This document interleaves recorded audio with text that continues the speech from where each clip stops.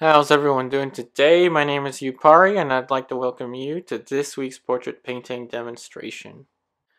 This video is going to be a little over an hour long, containing real-time painting footage with my palette, of course, side by side with my painting as I guide you along every step of the way, trying to clarify everything as I go.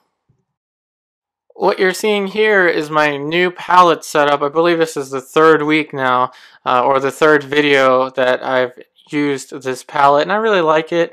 It's just a regular glass palette with a neutral gray acrylic paint on the background.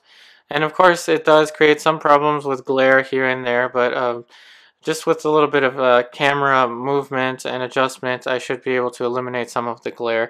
And in this week's video, we're going to be using another limited palette that I'd like to explain.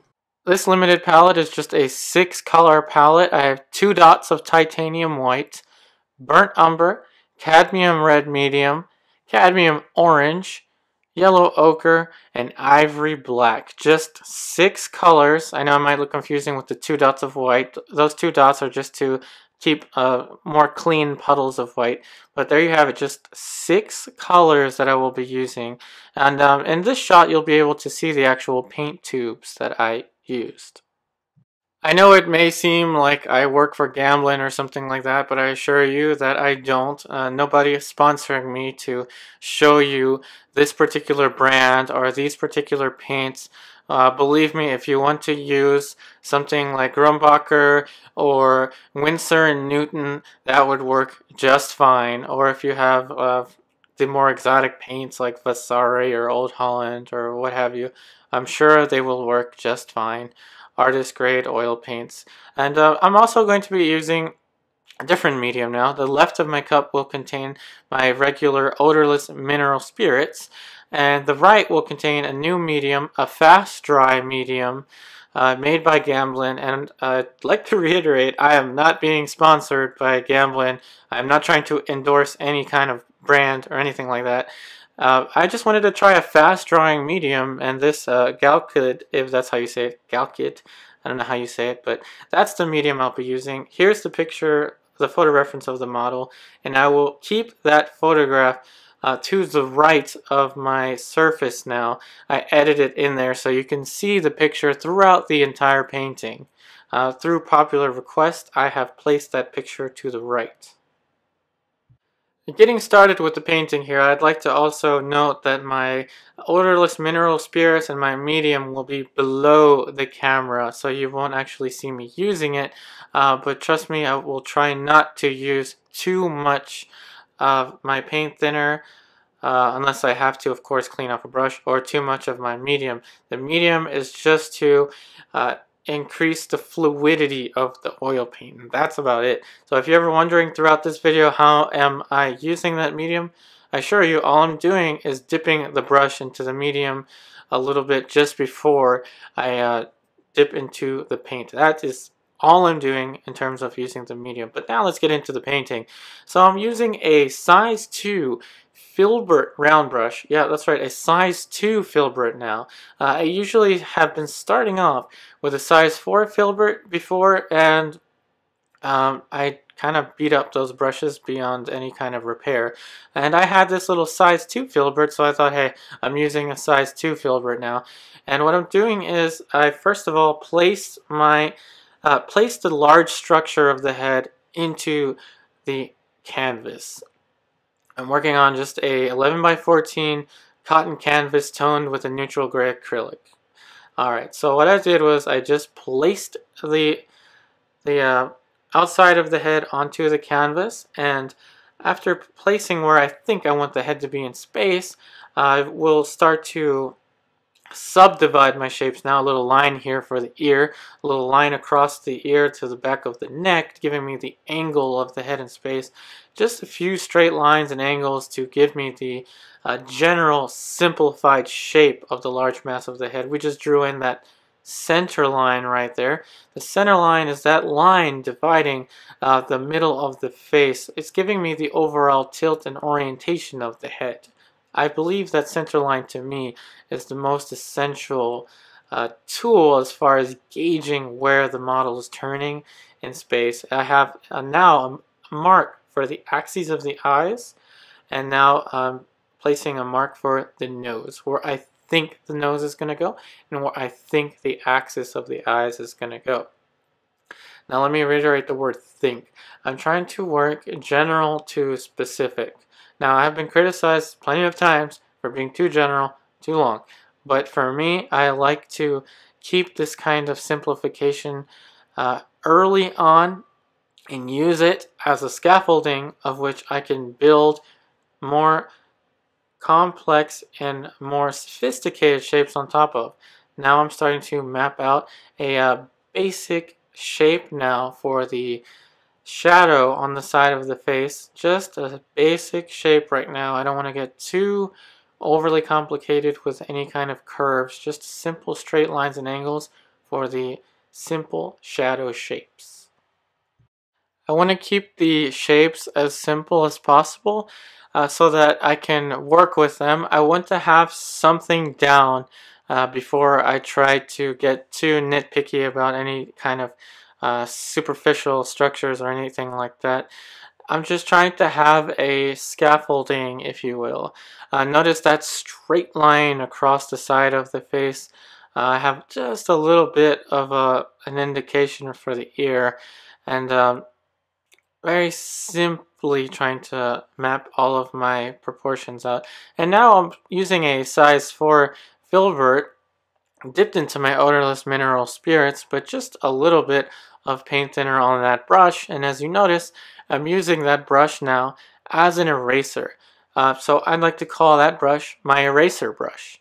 All it is a filbert brush with a little bit of mineral spirits, dip it dry onto my paper towel a little bit, and then use it as my eraser. And oftentimes I find that the eraser brush and the drawing brush, such as the one I'm using right now, they tend to work really well if they are bristle brushes. Not so easy to use if they're anything like a sable brush or a synthetic blend brush, which we'll be using later on in this video. But see, bristle brushes are very good at making definite marks. They're not so good at making soft brush marks, but they're very good at making definite bold marks like these.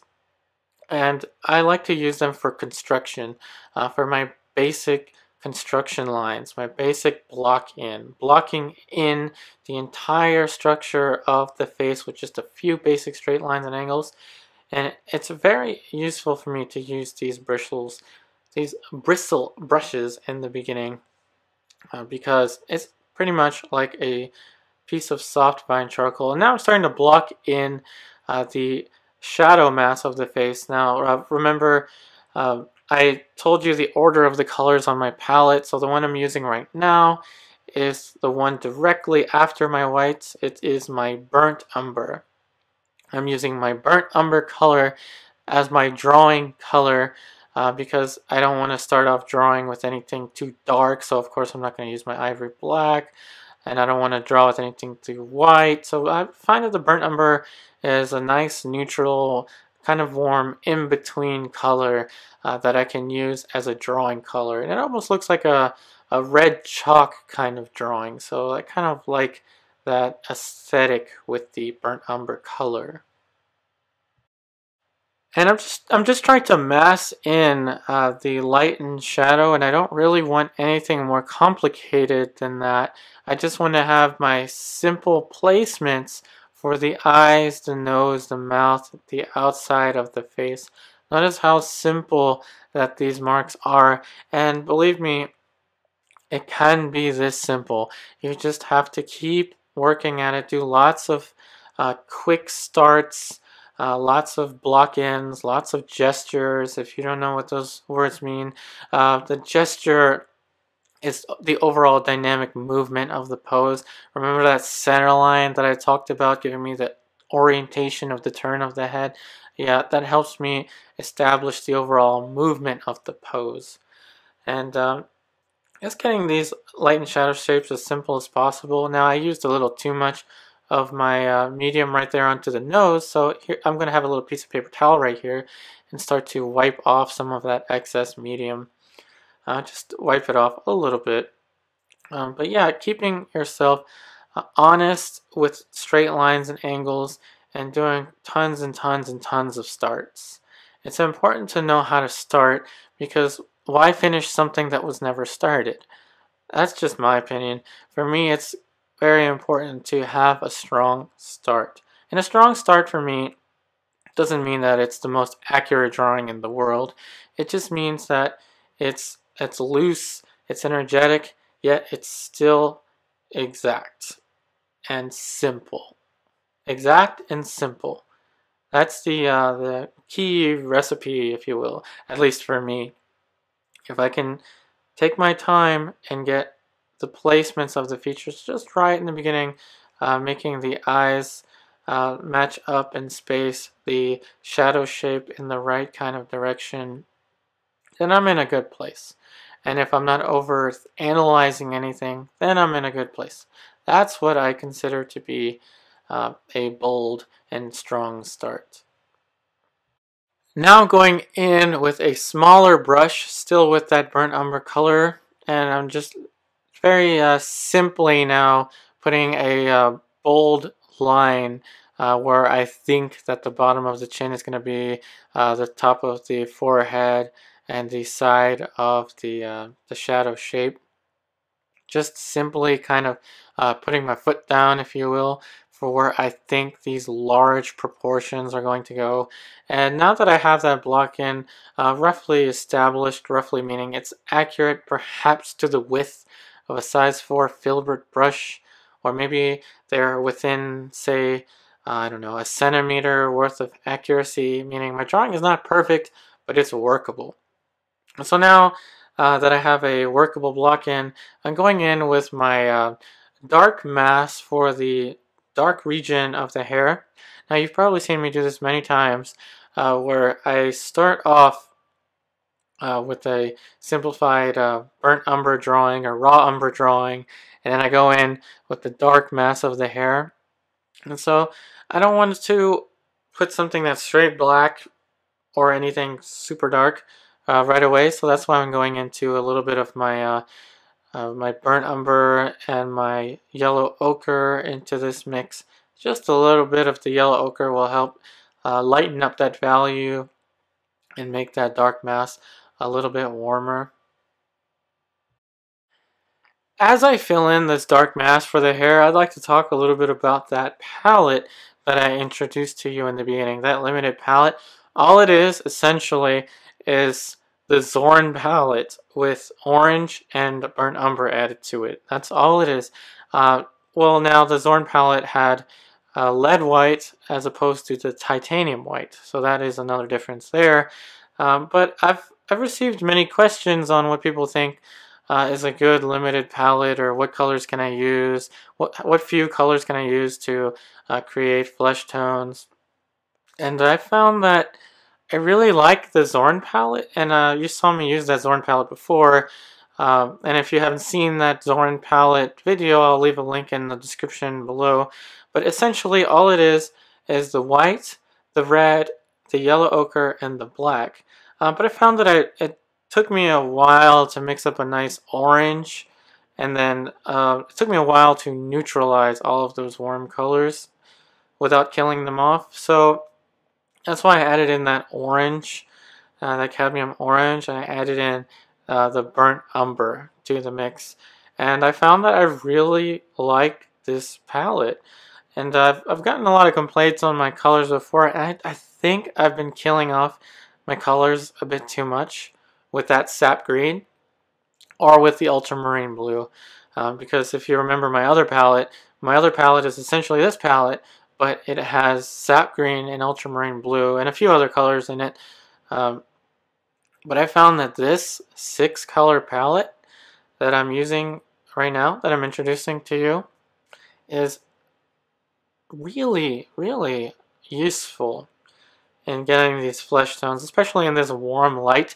If you look at the color of the photo reference, it was taken under a warm light, not too bright, but pretty warm, pretty warm light, so I do like this palette a lot. I think that I'm going to try to work with these colors a little bit more. And remember before, I said that, I don't know if you remember this, but I said that in a previous video that I believe that it's kind of a good idea to build your way up from a limited palette. And so that's kind of what I did with this palette. I was thinking of the Zorn palette. I was thinking of the Zorn palette a lot and how useful that Zorn palette is, but then I was thinking in my head, I really wanted to get that nice in-between orange color that I just couldn't get with the Zorn palette. And that drawing color, of course, was extremely necessary to me, so that's how that burnt umber made its way in there. But burnt umber is also a nice, believe it or not, a nice neutral color to bring down the saturation of some of the reds and the oranges. The only thing that's missing in this palette is that lead white, but believe it or not, I didn't miss it. I didn't feel like I was needing to have the lead white in there. The lead white I usually use is, of course, not a lead white, but a zinc white, because it's a transparent white, and that's why people used lead white in the past, because it's transparent and it helps you maintain the hue that you're working with. But in any case, I really liked this palette, and I thought as I was filling in these values that I would explain why I chose these colors and why I liked using them, and because I received many questions on what people thought would be such as, say, a good cadmium red to start off with, or what's a nice color, a limited palette setup to use. So I'd recommend this one. Alright, now getting back to the painting. You saw me before. I did that basic umber sketch, or that basic block in, and then I filled in a value for the dark mass of the hair, and then I filled in a value for the shadow of the face. Now I'm going to be building my way up the value scale. As I mentioned before in several videos, sometimes I start off with just a large simplified color for the face and then I sculpt it out. And other times I work exactly like this, building up the colors from the dark. It's really a push and pull. There are many different ways to work, and you can work so many different ways and achieve similar results if you maintain the fundamentals, if you adhere to the fundamentals of maintaining your light, your shadow shapes, and modeling your forms. But in any case, I'm going to fill in now a nice warm color for the entire mass of the face right after I have established those dark lights. And so you saw me mix up that value for the dark lights, and now I'm filling in a warmer and darker mass for the values of the face, but it's pretty much kind of in the middle range for the face. It's a middle end value, and it's a little bit warmer, a little bit more on the orangey side than I would want the finished result to be. And that is so. I have a leeway to move up in the value scale or move down in the value scale, and to cool my colors down or make them warmer in areas. So that's why I'm laying down this ground for the face. I oftentimes call this a false color, and that's probably a misnomer. This color is going to show in the final painting, but this color is basically, you can think of it as kind of like an underpainting for the other colors to rest on top of. And now I'm pretty much trying to work my halftones I don't quite know where the final value or what the final value is going to be, but squinting my eyes and standing back helps me see that this region of the face that I'm painting on right now is receiving less light, and it's a little darker than the area, say, to the right of the face. And I should also note that I'm using now synthetic brushes to build in the middle stages and to work the halftones. And that dark light being that halftone closest to the shadow, I want this value, I want to nail this value at this point in time right now, because I've noticed with my previous paintings, just watching my painting process over and over and over and over again, that I keep going back and forth onto this dark light out of the shadow, and I want to get that value where I want it to be and leave it alone. And that's something that I just learn over time to stand back, look at my work over and over and over again, and making these videos certainly helps me. But that transitioning value from the light into the shadow, I think it's a good idea to draw out your shadow shape as accurately as you can, uh, as early as you can actually, and establish that transition and leave it alone. So I'm going to try and leave that value be. So now I'm going to go into the background, and I'm using a kind of a darker green color. I've noticed a lot of my videos, in a lot of my videos, my backgrounds have been kind of similar, kind of brown, kind of neutral, which I kind of like, but I should introduce some variety into the background. And looking at the picture, if I bounce my eye back and forth from the model and the background is, of course, a little cooler. Cooler in temperature, and the hue, I believe, is a little more green. I believe that the background is a little more green. Remember, I'm not trying to nail that color. I'm more trying to relate one color to the other color. So I'm basically working this edge right now, just trying to soften that edge. But my color sensibility, if you speak, is what is this color in relation to the other color. So I'm looking at pretty much uh, the, I'm blurring my eyes and looking at the light mass of the face in comparison to the background. And I'm looking at the picture when I'm making these decisions and trying to uh, implement those decisions onto the portrait. And I'm also trying to get a little bit more of an accurate outside shape as well, a little bit faster than I normally would. And that's because I've also noticed with my painting videos, I tend to linger in the general a bit too long. So that's another thing that I'm trying to work on recently is getting a little bit more accurate, a little bit faster, because sometimes I just don't reach that accuracy. And if I make a mark in the wrong place, like I usually say, if you work simply and in such a way that you understand, then your corrections will also be simple in a way that you understand.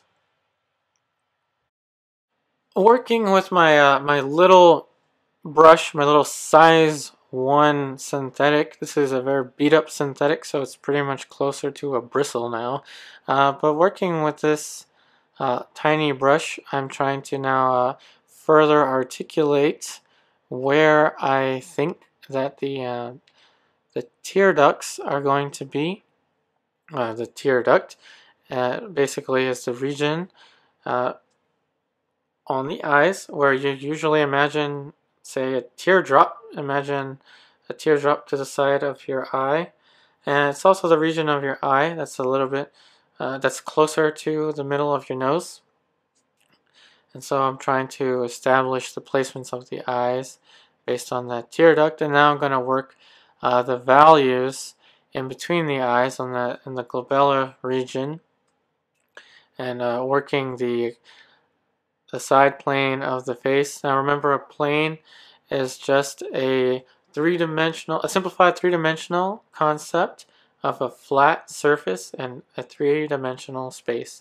And that plane that I'm drawing in right now is the side plane of the forehead, and it is a conceptualization of the curvature of the model's forehead.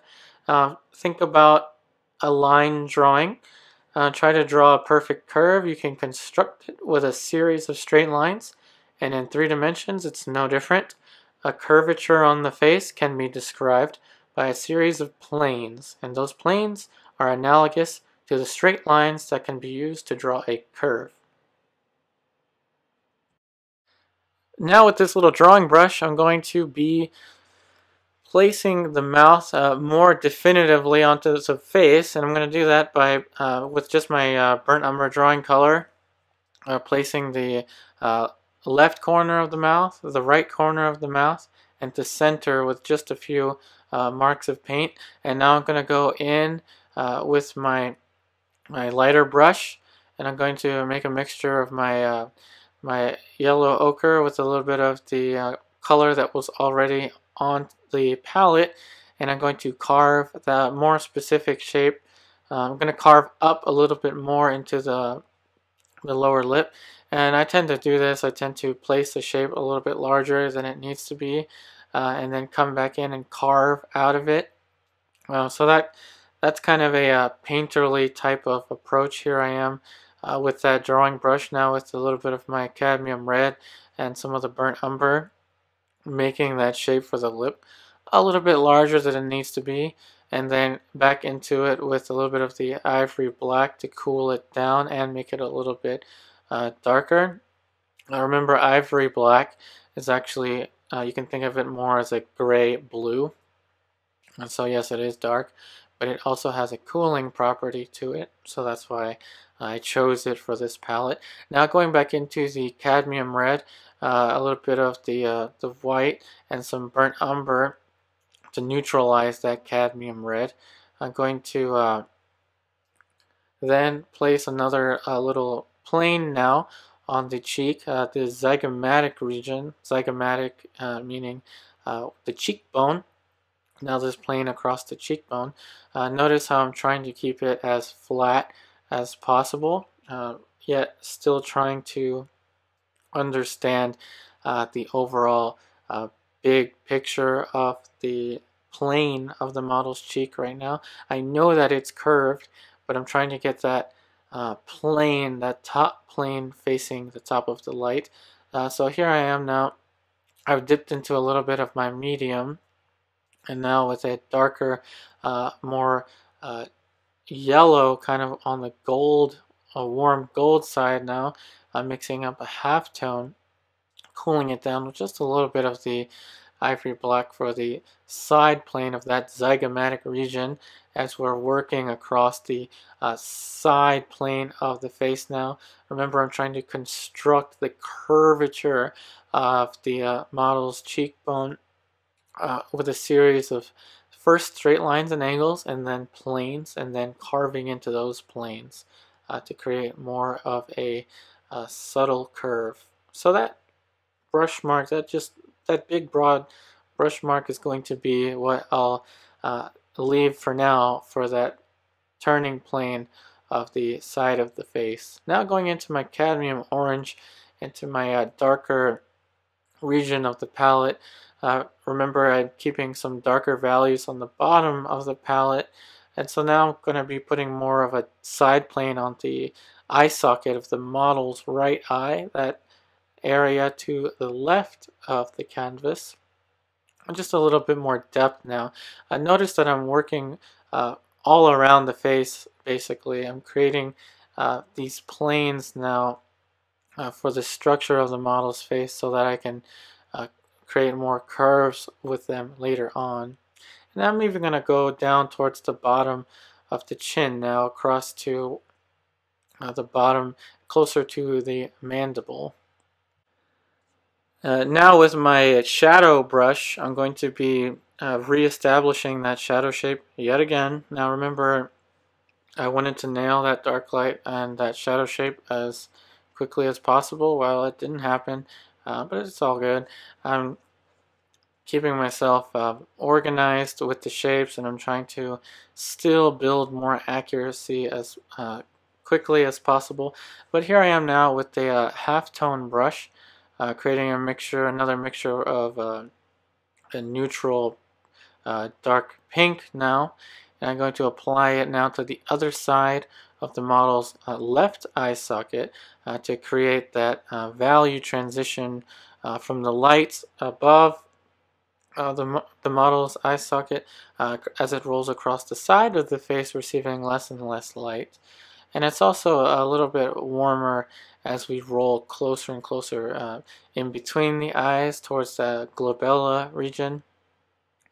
And now in the middle range of my palette with a little bit of the cadmium orange onto my darker mixtures. Notice I tend to let my colors evolve on the palette. I'm going to create now another darker halftone now for the side plane of the model's nose. I'm not trying to place too much paint down all at once here, just lightly applying pressure to the brush. And now I'm going to neutralize it a little bit with the titanium white onto the gray that I already had to create a more of a blue transition. I perceive this area to be a little bit cooler on the model's face as we roll across the side of the nose. And now creating another value, just another darker, warmer value, and I'm going to put more cadmium orange into it for the top plane of the nose. That is the bulb of the nose. I want that top plane now. So I'm trying to create this simple architecture, if you will, for the nose. Very simple, just the shadow underneath of the nose, and then the side plane, and then the dark lights.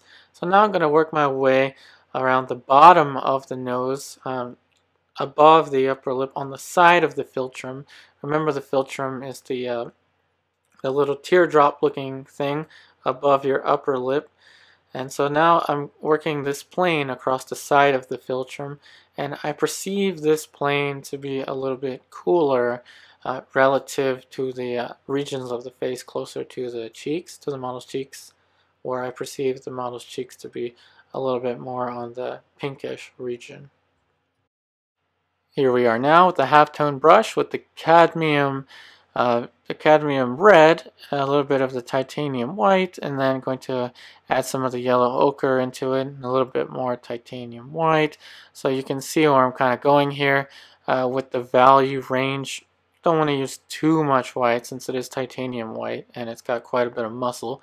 So I'm now putting in that lighter plane, just a little flat wash for that plane of the philtrum. That's what that light value was for, the philtrum. That little teardrop looking thing above the middle of your upper lip. And now with that same value, I'm going to pretty much put a strong flat plane on the model's forehead. And then I'm going to adjust by putting some more of my oranges along with the middle values that were already existing on the palette. So remember, I used the palette kind of to evolve my colors along with building them. So I used some of the colors that are on the palette already kind of as extra colors, extra puddles of colors to mix with, meaning I dip into the halftone region to get a value for the halftone, and then lighten it perhaps a little bit like I just did right now with a little bit of that cadmium red and white and yellow ochre mixture. And so that's what I'm doing, constructing that value for the top of the model's forehead. And now with the yellow ochre into the middle region of the face, now trying to darken the values as it rolls away from that strong highlight, and trying to assess that value. And I apologize for the glare on my palette. as I move the brush in this direction from left to right, I do obtain less of a glare, as you've seen on the top of the model's forehead. And shortly I'll be applying my palette mixtures in that same direction, so you can see more of the mixtures as I go. And now I'll be using that same kind of value region, but I'll add a little bit more warmth to it and then lighten it up just a little bit. Not too bright. I don't want this to be too bright. I'm going to warm it up with a tad bit more of the cadmium red now. And I'm trying to build a color so that I can further construct the top plane of the model's cheekbone. And so here I am constructing the top plane of the model's cheekbone to the left of the model's face and to the right of the canvas itself. Very carefully applying the paint, kind of whispering it onto the side of the face. And it's kind of like an ink drawing in the way that the more pressure you apply, the more paint you apply. So there are areas where I want more paint to be applied, like the lighter regions, and then less pressure to the regions I don't want to be as dark. So now I'm going to be mixing up a slightly darker and slightly more on the red side, creating a pink for the side of the model's face. Now there are two ways that I'm using right now to create value transitions. Mixing the value, which is what I did for this one right now, and the pressure that I apply to the brush. You may not notice it with the camera angle, but I do apply less pressure as I roll closer and closer to the side of the model's face. Notice the direction of the brush mark from left to right, applying more pressure on the left side than the right side, so I can get a nice value transition via application of paint, as well as, of course, the mixtures of the paint as well. And so now I'm going to be mixing all the colors on the palette horizontally. The brush marks on the palette are going to be in a horizontal fashion, so the palette has less of a glare. Hopefully that eliminates some of the glare on the palette. But notice how each brush stroke that I'm applying is carefully placing a plane. And so that brush stroke right there was a plane for the continuation of the curvature of the model's cheek, the structure of the model's cheek. So now back into my lighter values with some of the cadmium red again to add a little bit more warmth, and then some of the cadmium orange now just to add some more variety to that color. I'm going to be, of course, mixing the paint in a horizontal fashion. Now with a pretty much loaded paintbrush, I'm starting to create this top plane of the structure of the model's muzzle. The muzzle you can picture as this area containing your mouth. Picture yourself, picture chewing on a piece of chewing gum for a very long time. Your mouth starts to hurt, your jaw starts to hurt. That region that's hurting is pretty much the muzzle. You can think of the muzzle as I said before, a large mass that's containing the structure of your mouth. It's the structure from which your mouth will emerge from. Now back with my drawing brush and a little bit of a darker, warmer color. I'm starting to put in the most emphatic dark light that I can for the wing of the nostril. That dark value that I applied was for the wing of the nostril. And now I'm going to mix a cooler color by adding a little bit of the ivory black, some of the white, and the yellow ochre to give me a nice little light, almost on the greenish, hazy greenish side color. And now I'm going to warm it up just a little bit again with the cadmium red. So it was pretty much white, ivory black for a little bit of a blue, and a little bit of the yellow ochre to make it a tad bit on the green side, and then a little bit of cadmium red to add a little bit more warmth yet again. And so now this is going to be for the another top plane region for the zygomatic bone. I know it seems like I go over and over and over on the same region of paint several times, but that's just the way that I work. I work all around the face in this planar fashion, adding and subdividing planes as I go. And here I am now redrawing the model's eye with my drawing brush, my little drawing brush. So yeah, I do work subdividing planes on the face quite pretty much everywhere.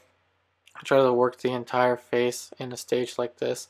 And now with my darker halftone brush, with a little bit of a cooler mixture now, cooler, warmer, see cooler and warmer. What I mean is cooler by a little bit more on the green side, but warmer meaning still with the warmth of the colors that were existing on my palette. I'm starting to subdivide now the planes on the model's forehead, creating that curvature, trying to make it more and more of a subtle curvature of value. And now with a little bit of a darker mixture with the ivory black and the burnt umber for the shadow of the face. Now I'm going to try to re-establish the shadow again. So oftentimes, as you've seen me do, sometimes I have to put a shape down and sacrifice another shape around it to bring that shape back. So it's kind of a push and pull. Sometimes you have to lose something to gain something, and it's just kind of how the medium works. It's kind of liberating in a way, where you don't have to have everything like as exacting as possible, as quickly as possible, but it's nice to aim for that. And so I'm going to now go back in with my halftone brush with my value that's a little bit lighter than that shadow, and I'm trying to once again reestablish that dark light. And going back in with that shadow brush, I'm still trying to work that edge. This edge right here is going to be defining the curvature of the model's cheek.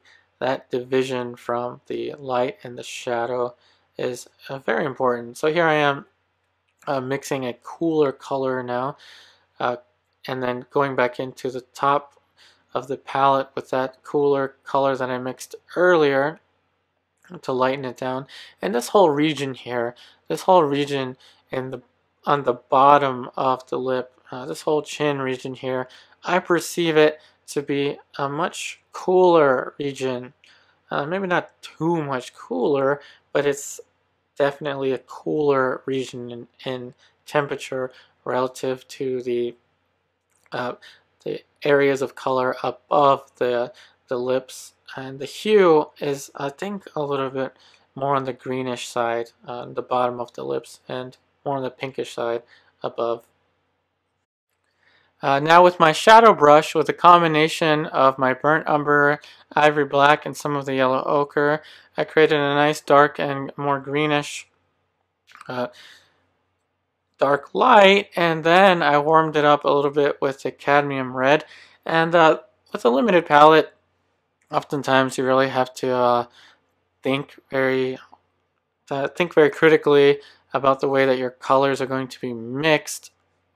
And so I do sometimes think about, like what I'm doing right now, with the ivory black, with the burnt umber, and then I'm going to warm it up with a little bit of the red. Sometimes I warm up a mixture first with the intention of cooling it down, or I will cool it down with the intention of making it warmer. So a good example of this would be in the beginning. Remember, I went a little bit warmer, a little bit more on the orangey side with the face, with the intention of building lighter colors from it, or warmer colors if need be. That was kind of a premeditated color mixture for the face, and mixing the colors in the palette is no different.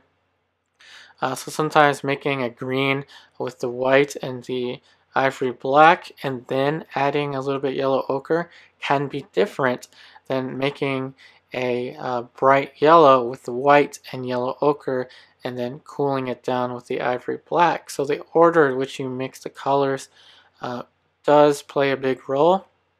Not a huge role, but it does play a role in the way that these colors turn out.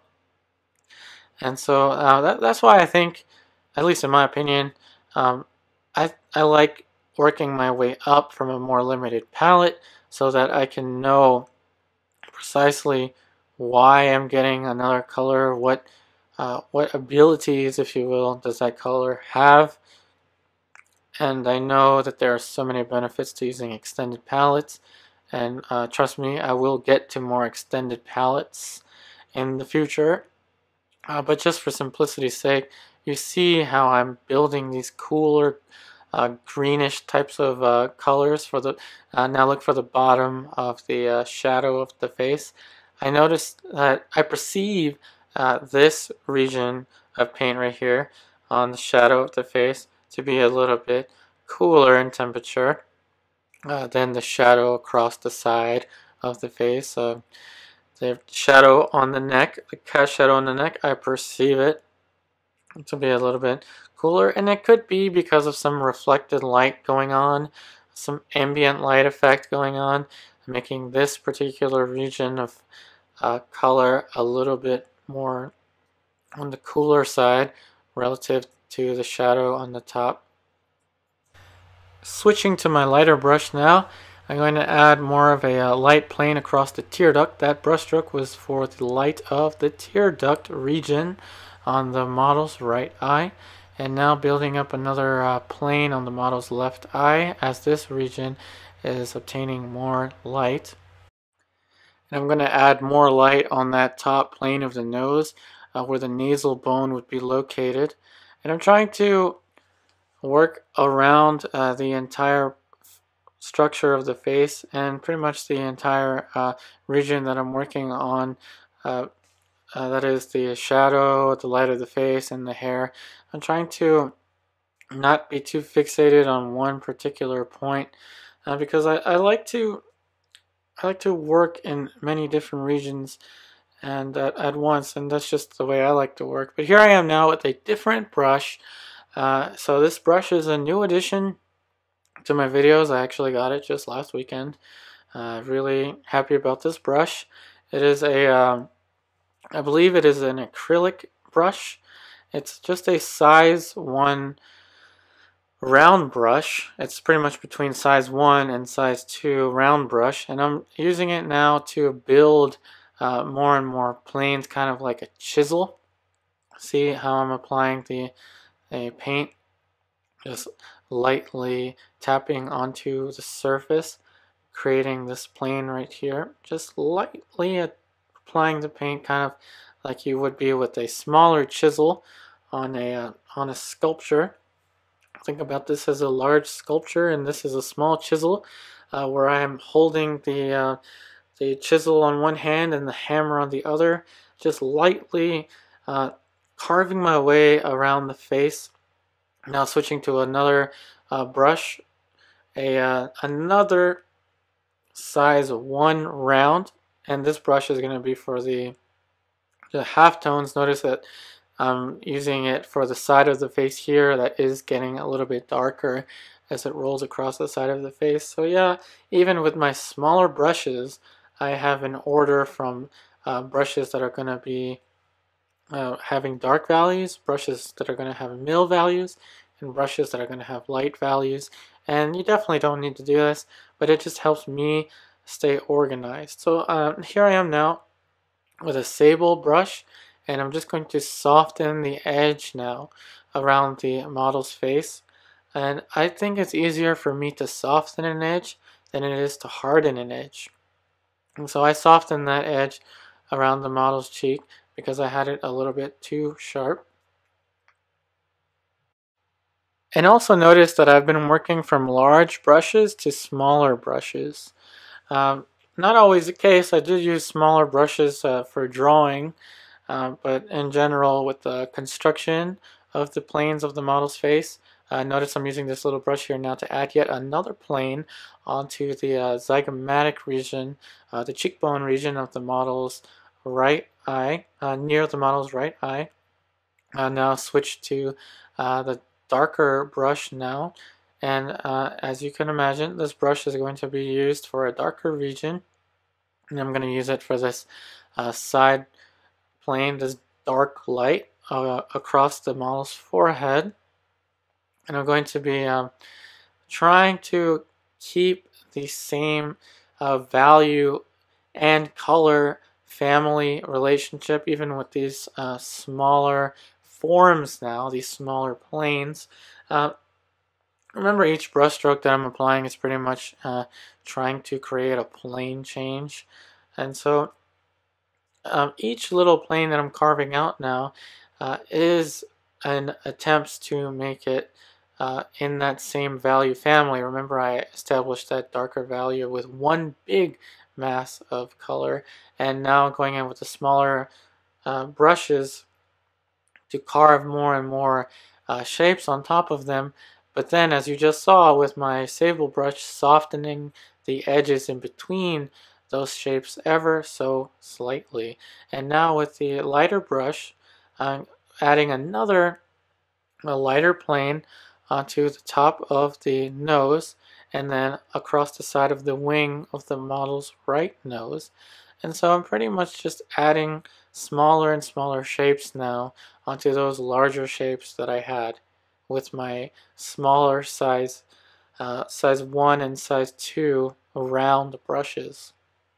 I pretty much like to build the large structures of the model's face with filberts, but as I progress more and more into modeling forms and adding smaller shapes like I'm doing right now for you, I will be using rounds, smaller round brushes.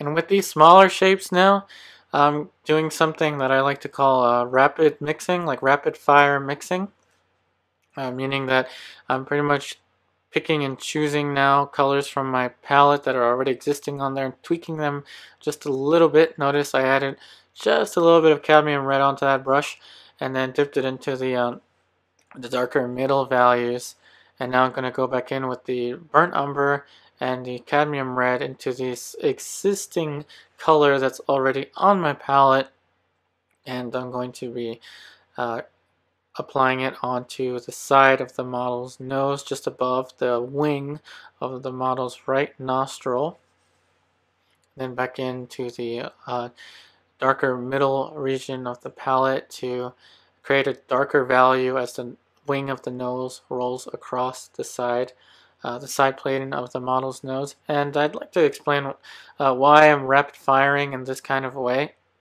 And that is because I established my large planes first, my large color and value relationships, and I left those mixtures on the palette because I knew that I would be building more colors within that large color family. Notice how I'm applying now transitioning value onto the glabella being that region that I just worked on in between the model's eyes. And I want all of my color statements in the beginning, all of my color and value regions to withhold and to maintain their relationships.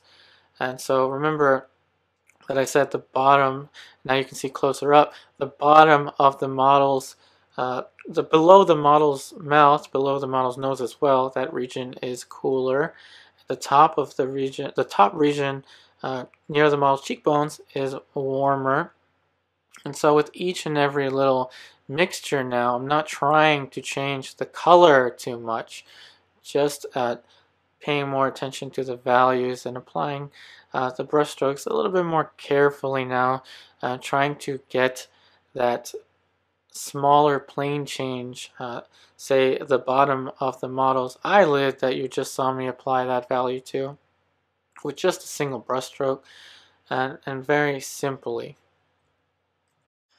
With my darker size 1 round brush now, I created a nice little blue with my ivory black and a little bit of my titanium white. And I'm cleaning off the brush right now. You can't see it on the camera, but cleaning it off with my paint thinner dabbing it onto my paper towel, and then I'm going to apply my cadmium red onto that blue. And you can imagine I'm trying to create a type of velvety purple. And that is entirely true. I'm trying to create a type of neutral purple, but I don't want it to be too bright red. So I'm neutralizing it down with a little bit of my burnt umber into the mixture. And this is going to be used now for the lips. The top of the model's lips are not bright red. It's not as red as, say, a stop sign. And it's not as neutral as, say, the surrounding flesh tones. But it's somewhere in between there. And so that's why I used that kind of velvety purple and then neutralized it with the burnt umber a little bit. And switching brushes now to my light size 1 round.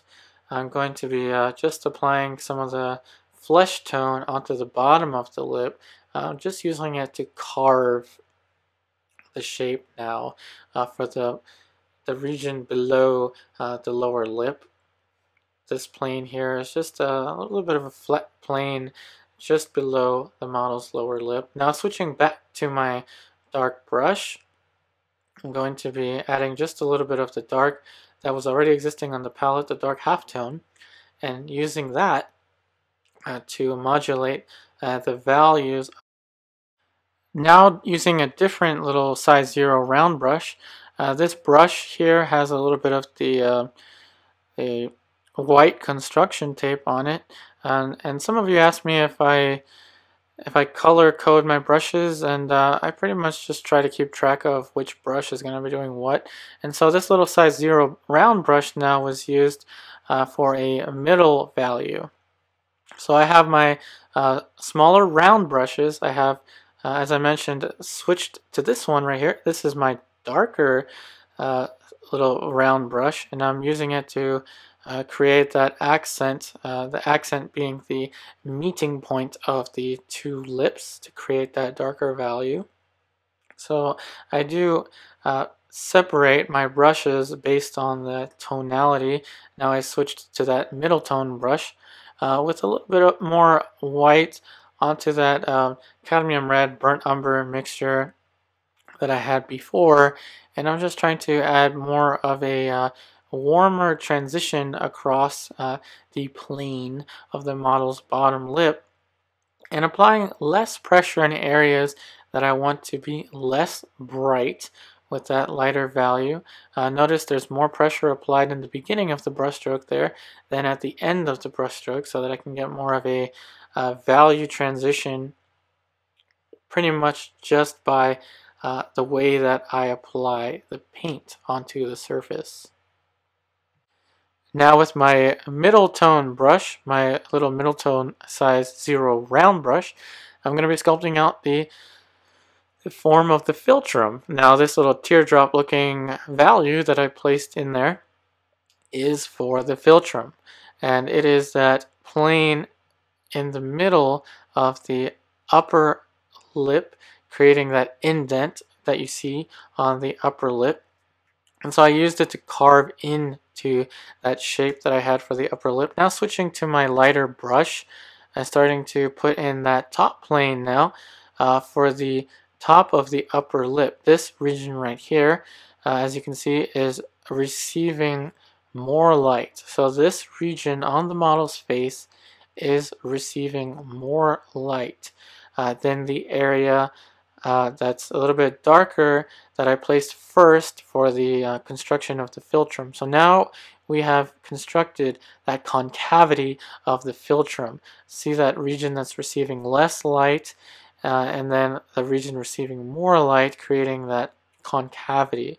And that's one of the few areas on the face actually that will be concave. Most of the forms are convex, but with just a light touch I was able to carve out that structure. Now remember, I like to work with big shapes and create smaller shapes out of them. And so this is a perfect example of how I will be creating smaller shapes. I will be developing the mouth on this painting a little bit more than I usually do. I usually leave it more painterly, but with this one, we're going to add much more planes. Now, the previous brushstroke was to create a region of the upper lip receiving more light. That's what you just saw there. Now with another highlight, now creating the green bean looking plane for the lower lip. The lower lip has two little highlights there, and that's because there are two smaller regions of the lip that will be receiving more light. And now with my darker brush, I put in a little bit of the cadmium orange and some white onto the color that was already existing on that brush. And I'm going to be using it now to create that plane of the side of the model's lip that's receiving more light relative to that accent of the model's lip that is turning away from the light, that dark value that I had, and transitioning that value from the side of the model's lip up to the bottom, up to the top of the bottom of the model's lip. And now switching over to my middle brush now to just soften that transition. That brush stroke was a little too heavy, so I'm just softening it just a little bit and also creating a transition of value into the model's lip. Very few brush strokes here are creating the depth of the form of the model's lips emerging from the structure of the model's mouth. And now with my middle tone brush, I'm going to be working the other side of the model's lips. So the right side relative to the canvas, the right side relative to your screen. And now I'm going to, of course, overdo that dark accent. You just saw me place that dark brush stroke for that dark accent. Then I'm going to carve right into it with my middle tone brush now with a middle value and try to modulate the values curving into the accent of the model's upper lip meeting the model's bottom lip, and then adding a little bit more light just to create that top plane. So that was all we needed for the model's lip. Now I'm going to be going in with my larger size 10 flat brush, and this brush I'm going to be first creating a gray with it, a blue gray. And then I'm going to create a little bit more of a greenish color now with that yellow ochre. And this brush is going to be pretty much used only on the background and on some of the clothing that the model will wear, but we won't get too into detail with the model's clothing as we're focusing more on the face. And so now I've applied that value onto the background. It's a little bit darker, closer to the model's face, and a little bit lighter near the model's hair. And this is from what I was looking at with the photo reference. The light was a little bit, the background was a little bit lighter on the model's left side, a little bit darker on the model's right side. But now as I start to fill in some of the drapery now, the model's clothing. Now this video is more focused on the portrait itself, and so the drapery is just going to be sketched in there. Not too much information is going to go into it. I certainly don't want it to take away from the portrait either, so I'm not going to overdo any of the model's clothing. I know some of you have asked me to paint models wearing jewelry and focus more on the drapery, and believe me, I have heard you, and I will get to that in future videos. But this one, I really wanted to focus on this 6-color palette, and I'm very certain that I will use this palette in the future. So now as I start to add more and more information into the model's clothing, I'm not completely finished with the face yet. I will change a few things here and there, and I will show you what things I'll change. Very minor adjustments. But in any case, this video was mainly focused on the usage of this 6-color palette. And now as I'm going to be filling in some stuff for the drapery, I'd like to talk a little bit about what my opinions were on this palette, as well as that new medium that I introduced in the beginning of this video. With this limited 6-color palette, I had much more ease in my flesh tone mixtures than I had with the 4-color palette, the Zorn palette. I really enjoyed that palette, but I did struggle with that palette much more than I struggled with this one. With this one, the inclusion of that burnt umber and that cadmium orange really made a big difference in my ease in mixing these flesh tones. I found that spectrum of flesh tones that I was able to achieve with the Zorn palette, I was able to then add a whole another level to it with just adding that burnt umber and cadmium orange.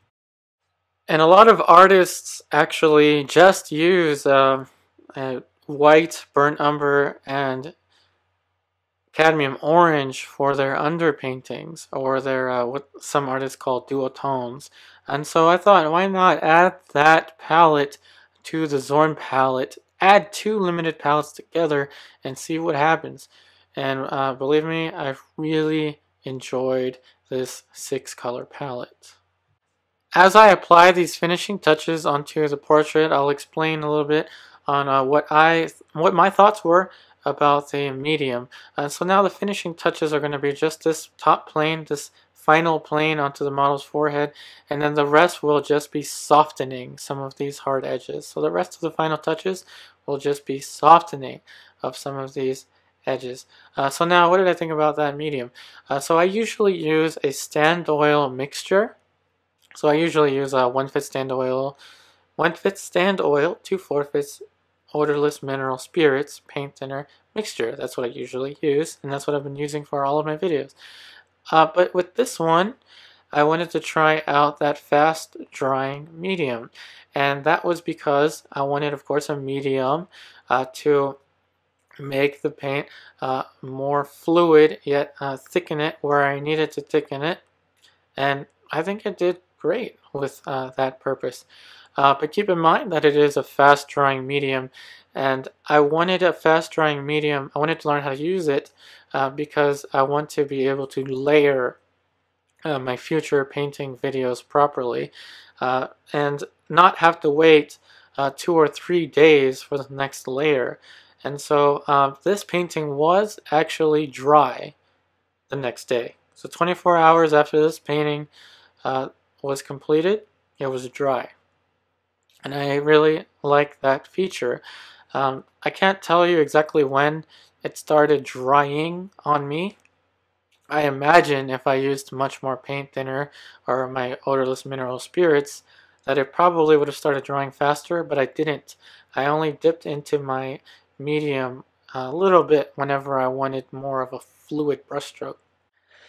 And so that being said, I do feel like that medium handled very well in terms of adding more fluidity to the paint without relying on my odorless mineral spirits. And another nice feature about it is that if I would have wanted to, I could have worked on this painting the very next day with the previous layer being completely dry. And with the softening of this edge on the corner of the mouth, that will be the final change that I would want to make onto the painting. So there you have it. A portrait painting created with a 6-color palette. Thank you so much for watching this week's portrait painting demonstration. I hope it helps you out, and I wish you the best in all of your artwork. Thanks again for watching, and stay tuned for next week's video. And if you'd like to see more of my artwork on a more consistent basis, feel free to check out or follow my Instagram page. Thank you.